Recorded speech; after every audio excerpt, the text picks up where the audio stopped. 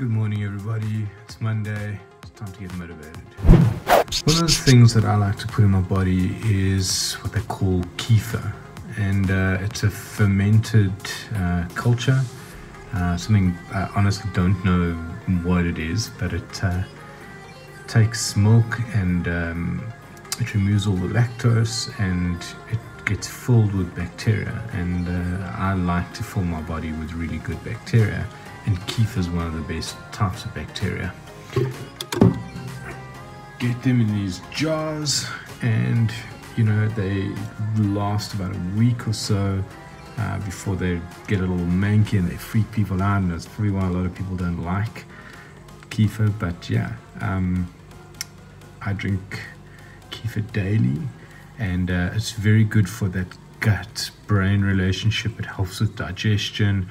It does a lot of really good things, and I'd highly recommend that you get some kefir in your diet.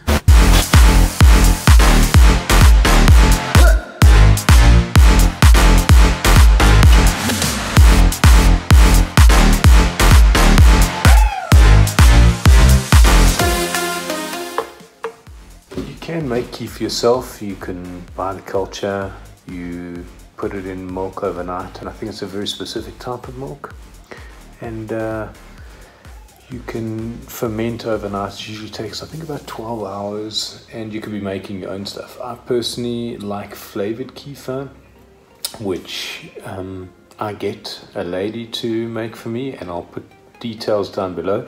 There's also my very good friend Razak in Cape Town, and he makes kefir, which you can buy at Thank Goodness Foods, which is you can get from the Oranienburg market.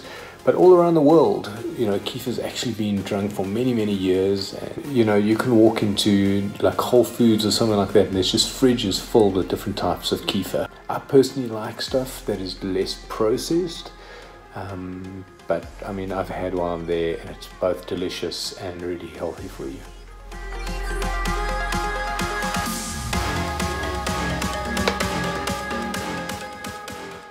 Some of the personal benefits that I've felt is that by eating kefir, I tend to eat less, and I managed to lose a dramatic amount of weight, unwanted weight. I have certainly been able to control my anxiety a little bit more, and then I've generally been able to digest food way better than I used to be able to. I always used to eat out, and I would always end up with tummy aches. I need to go to the bathroom and things like that. And so yeah, kefir's been a huge contribution to getting my general gut health right. And then a good friend of mine would often talk about the gut-brain relationship, and I've even watched a really great video about how they did these tests on mice, where the mice that they gave kefir to versus the regular mice, when put in a stressful situation, the mice who had kefir continued where the other mice gave up. So the ability to kind of have the drive to keep going was much greater. And then just to prove that theory, and this is quite a horrible thing, I guess, to test on animals, but so I don't condone this sort of thing, but it is interesting, is that they then wanted to prove that there was a gut-brain relationship, and in that they cut the nerve between the gut and the brain, and immediately once they cut that nerve and they put those mice in the same stressful situation despite having kefir, immediately those mice gave up.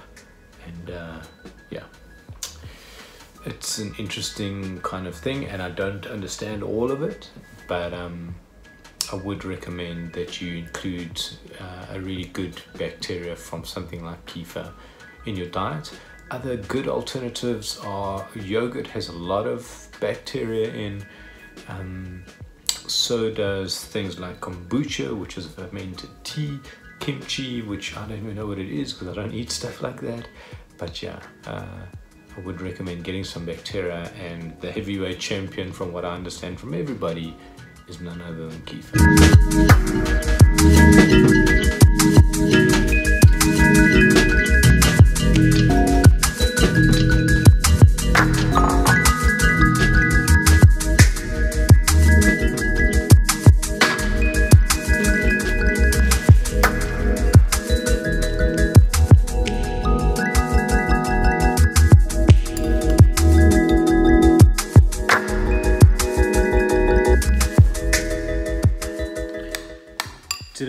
to talk about is procrastination.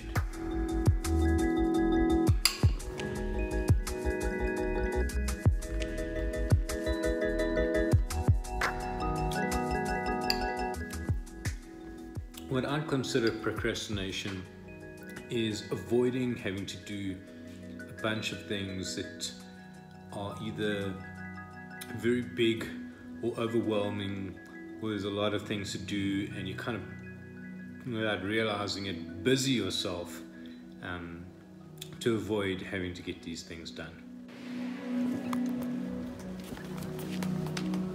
The simplest thing that I can suggest is that you actually get up off your ass and you just do what you need to do.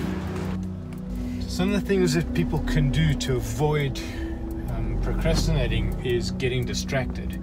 I think distraction has to be one of the easiest ways to avoid doing what you need to do. Things like sitting on your phone all day, and we're all guilty of this, like especially on social media. Things like sitting in front of the TV. I mean, that's very like an 80s thing where you sit and like hit the control all day. PlayStation has to be like the 90s sin of like people just like lose themselves playing PlayStation all day. Then the other thing is playing like games on your phone, chatting to people. I mean, this is such an old school thing. Like I remember as a teenager spending hours like on the phone chatting to friends and girlfriends and things like that. And then as designers, the ultimate thing that we do is we're constantly searching for inspiration, and we can spend so much time surfing the internet and we just don't get anywhere, and we really just waste a lot of time, where what we really should be doing is opening up the design program and just trying some ideas out. Some of the things that I would recommend doing to help you not to procrastinate is, I guess, to figure out what do you need to do, and then take that task or those tasks and break them up and start progressively making little steps forward in order to achieve whatever these things are. So you've removed distraction, you then have a plan. And I mean, I start with task lists, and on those task lists I would break down all the little nuances that I've got to get through, and I try and look at my day, plan ahead, and have some sort of a strategy on how I'm actually going to get through this. The other thing I would do is to give yourself a deadline. I mean, a lot of things already have deadlines and you can work your way back, and then other things you would need to create your own deadlines. There's kind of long-term things and there's short-term things that you can do. In the short-term things, what you need to do is just break it up into these chunks and say to yourself, today I'm going to allocate myself an hour or a half hour that I'm going to focus purely on this specific task. Then you've got to like take that time and really focus.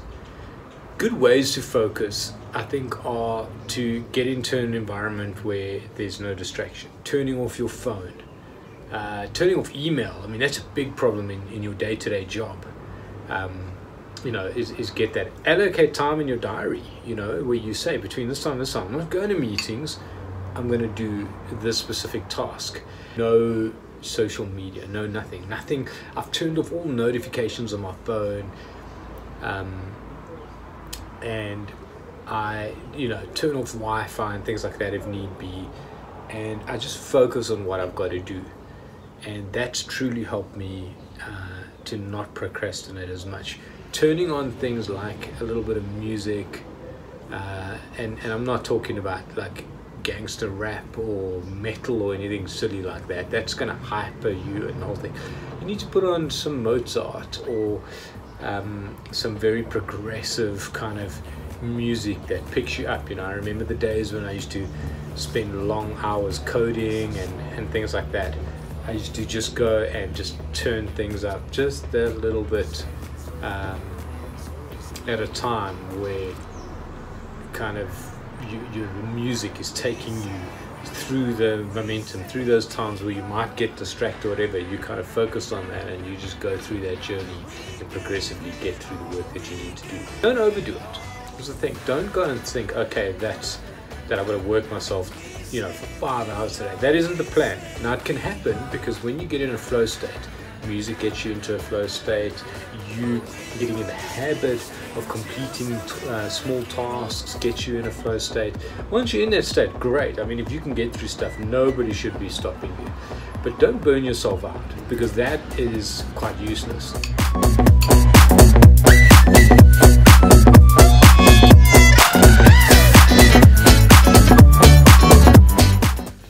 A really great app for productivity is called Forest, and what it does is it allows you to turn off your phone and while you focus on doing work or studying, etc.